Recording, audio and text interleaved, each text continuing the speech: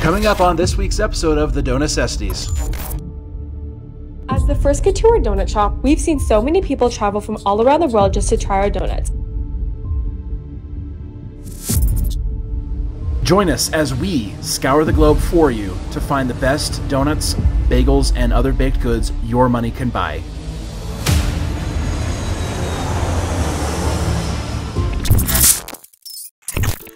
What's up, guys? Welcome back.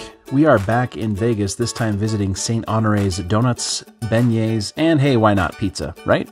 Now, in this episode, we weren't able to meet with any of the owners or managers, but this place is a kick-butt shop, so we wanted to do a full episode anyway.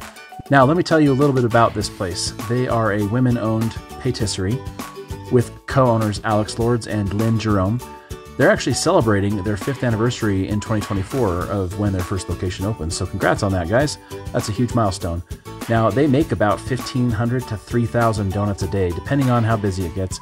They are all made from scratch. Can you believe that? That's amazing. And let me tell you, when I tasted them, you can certainly taste the love that went into making them all.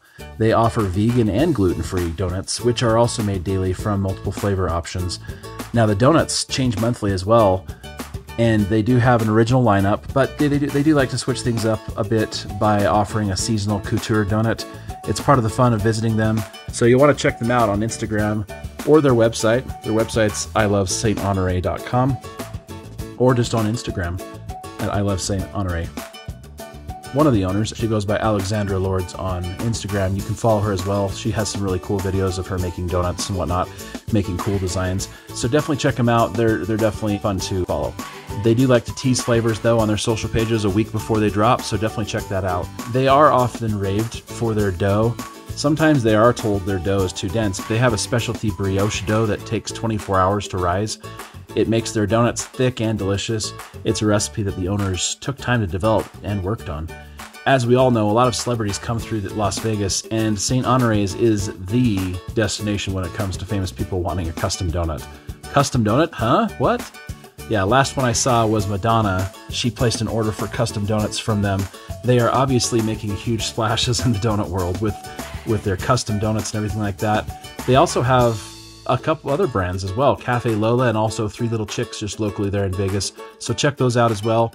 They're truly building a food empire in Las Vegas, and there's no slowing down for them. Back to the pizza. Oh yeah, that's right, the pizza. Many people know how much waste a restaurant can put out, right?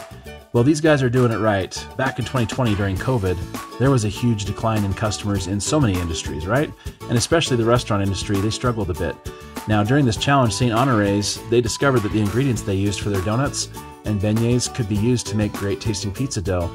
So rather than having the dough go to waste, they actually turned it into a fun idea so they could make fresh made pizzas.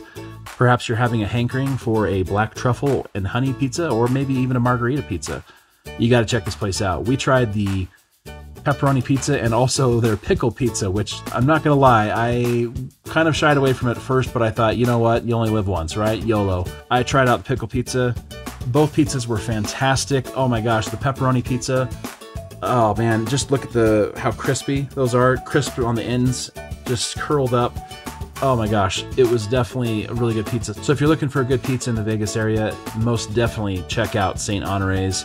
They know what they're doing when it comes to making pizzas.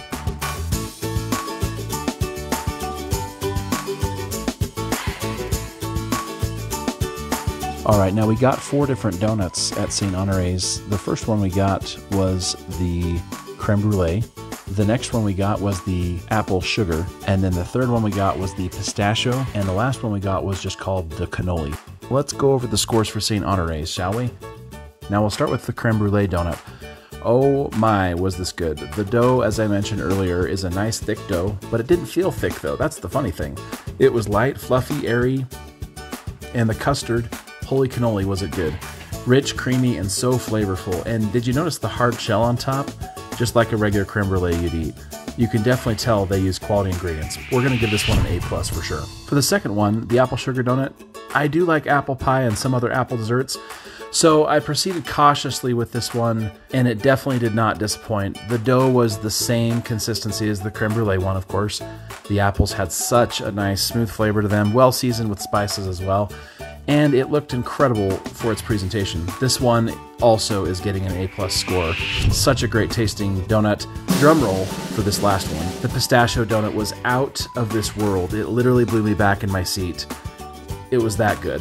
The dough is the same greatness as the other two, of course, but can we please go back to the flavor?